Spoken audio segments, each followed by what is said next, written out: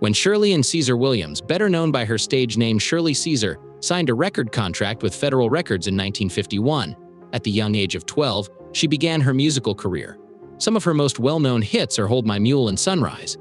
No Charge Over Her, Jesus I Love Calling Your Name. In addition to her amazing 11 Grammy Awards, 15 Dove Awards, and 14 Stellar Awards during the course of her distinguished 7-decade career, she has been dubbed the First Lady of Gospel Music and the Queen of Gospel Music, along with contributing to more than 16 compilations, 3 gospel albums, and more than 40 albums. Shirley Caesar. Musicals I would like to sing. SoundCan records that 2.2 million albums have been sold since 1991, including Mama and Born to Sing Mama. Beyond the realm of music, Shirley's impact can be seen in her iconic performances at the White House for President of the United States and live from Disney World Night of Joy the Gospel, according to VH1. Bush, George. Additionally, in 2017, she received recognition from the U.S. Treasury Department for her perceptive statement on the development of gospel music. Shirley Caesar added the coveted Grammy Lifetime Achievement Award from the Recording Academy to her already impressive list of honors, which also included the SCAC Lifetime Achievement Award and the Rhapsody and Rhythm Award from the National Museum of African American History.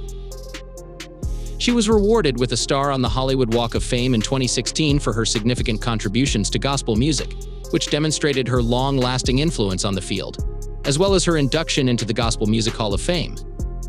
Despite her success in music, as the senior pastor at Mount Calvary Word Faith, Shirley Caesar is a pastor as well.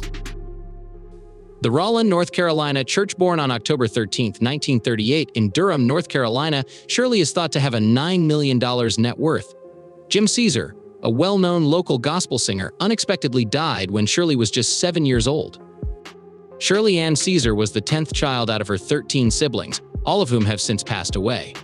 Caesar, who had a partially crippled leg, had a special bond with Shirley, who took care of her until her death in 1989. Certainly, Caesar tied the knot with Bishop Harold I. Williams in June 1983, when they served as co-pastors of the 1,500-member Mount Calvary Word of Faith Church in Raleigh. Despite the fact that she is childless by birth, she lived in North Carolina until Harold's death on July 4, 2014. As a proud member of Delta Sigma, Shirley has accepted her duty as stepmother to her husband's 2 kids. Psi, for sure, is Theta sorority. Caesar says that a big part of her desire to devote so much of herself was influenced by her mother. Her annual Outreach Ministries Conference, which offers vital resources like food, clothing, shelter, and financial aid, along with opening opportunities, is one of the reasons she continues to be active in recording and performing nationwide. She has also reduced her preaching duties and appointed an executive pastor to deliver weekly sermons. The proceeds from her concert go toward Outreach Ministries, which helps those in need.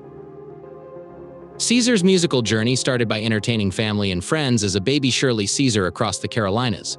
She frequently received invitations to showcase her talent, juggling her burgeoning singing career with school commitments.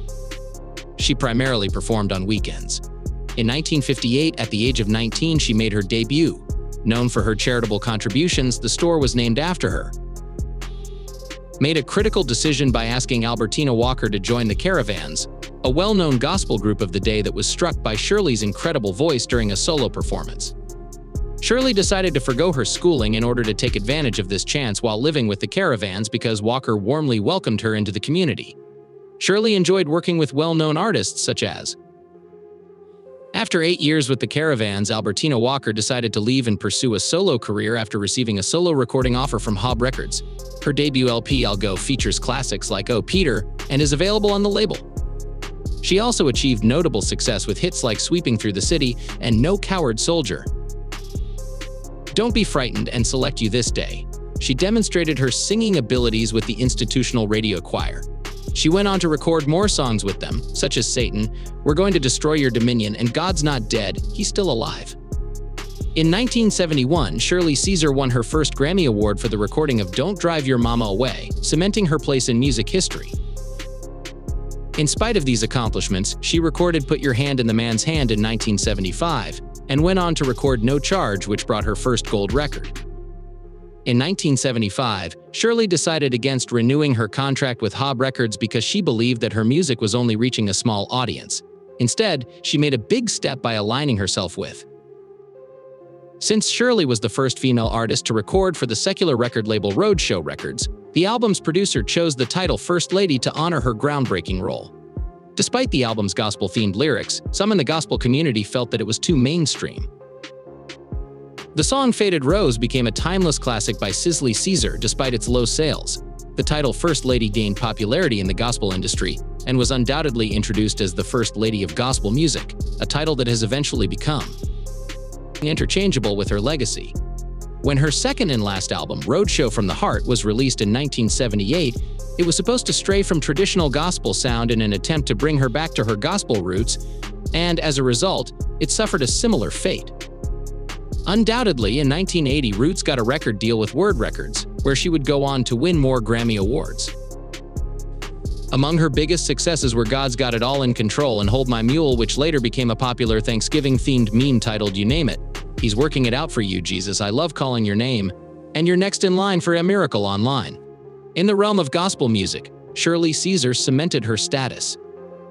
Her success can be attributed in large part to Albertina Walker, whom she considers to be her mentor and the queen of gospel music from 1981 to 1995, after she made prominent performances on television series such as The Bobby Jones Gospel Show and became a sought-after guest artist. Black Gospel Album of the Year for several albums went to Caesar, who won 7 Dove Awards there. For her tracks He's Working It Out for You, Hold My Mule, and 2 Black Gospel Song of the Year awards. She engaged in partnerships with well-known artists, including Patti Lee, displaying her adaptability and impact in the industry with Whitney Houston and Kirk Franklin. With the National Endowment for the Arts 1999 National Heritage Fellowship, Shirley Caesar was granted. The greatest award given in the U.S. for work in folk and traditional arts, her acceptance into the North Carolina Music Hall of Fame in 2010 served as more recognition for her distinguished career. In her acting career, Shirley Caesar starred with well-known actors in movies such as Why Do Fools Fall in Love 1998 and Fighting Temptations 2003. She has been on television in episodes of The Good News in 1998 and 2014, as well as in guest spots on The Parkers, alongside celebrities like Beyoncé and Cuba Gooding Jr. The 1972 Shirley album Get Up My Brother featured a song called Teach Me Master, which Dutch producer Baker Matt sampled for the single Teach Me, reaching number 22. She reaffirmed her ongoing influence and relevancy in the genre by topping the Gospel Billboard chart in the UK Singles Chart in 2016 after her CD release. Together with Ariana Franklin, Shirley Caesar had the privilege of entertaining President Barack Obama and Michelle Obama in the White House in 2015. Years 2001, after listing their 9,000-square-foot mansion for $1.55 million in July 2021, Shirley Caesar and her husband Harold paid $1.5 million for it. When the home Star Wars-themed movie theater was revealed to onlookers, they were astounded. In March 2022, Shirley Caesar sold the property for $1.5 million, no matter what. Triumph in music. After initially enrolling at North Carolina State College in 1956 to study business before leaving to pursue music, Shirley eventually achieved her long-held goal of finishing her education. She returned to academia and graduated with honors from Shaw University in 1984, earning a Bachelor of Science degree in Business Administration.